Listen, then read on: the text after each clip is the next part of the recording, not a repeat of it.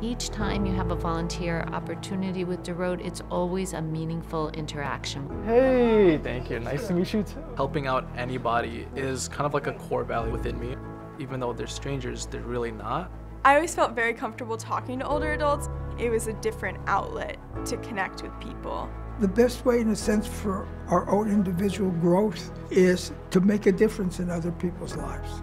I'm not stuffing envelopes, copying papers. I'm actually interacting with a person and getting to know them. I'm more than just some guy that's delivering. You know, I'm someone that has a purpose. That's like what I love about it. You're in a house, you're not in a museum now. So. My wife was from Antwerp, Belgium. She wasn't in the camps, but she was in flight for 2 years. To her, the tapestries were freeing herself from the trauma. Now she wanted to free others.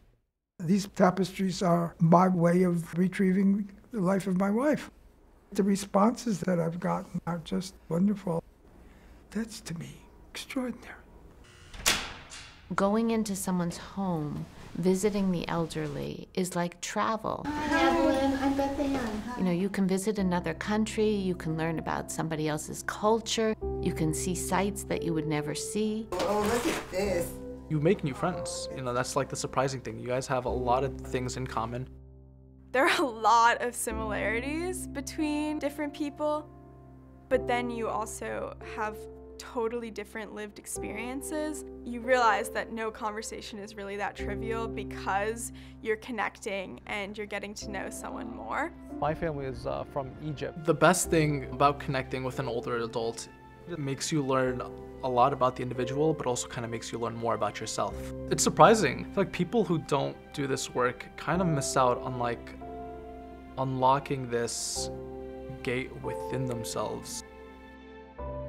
Taking the saviorism element out of service work is really important to me because of the ability for service work to be mutually beneficial. You are just getting so much experience and ability, communication skills and leadership skills, and the ability to connect in ways that are really meaningful. Hello, thank you for having us. Welcome. Come in. DOROT sees as its primary role is servicing the elderly. This puts it the other way around, that it enables me to take these tapestries and to bring them as a needed and powerful message to young people. I'm driven by this because I feel there's such a need for it. In 1946, I went to France as a student volunteer for the rehabilitation of children from Auschwitz. It was like a revelation for me. It's possible to make a difference in people's lives. When I was young, I was extremely close to my grandparents. I think it was really core values that my parents taught me: to honor, to respect the elderly, to include our grandparents in family celebrations. I think that service has always been where I felt that I can have leadership and feel my voice is heard. It's been an outlet for quiet leadership for me. I'm a biology major on the pre-med track. I'm planning to become a doctor to help serve the underrepresented. I want to be one of the reasons that they believe in good people. As human beings, we are social creatures. We're designed to interact. It is not hard to volunteer at DOROT. You can do a one-time package delivery.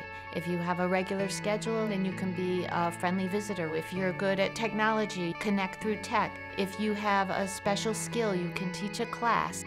Whatever your interests are, there's something at DOROT that's waiting for you.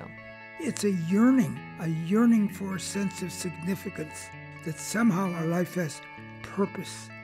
The true impact is how you are able to change as a person and how you're able to see things in a different light.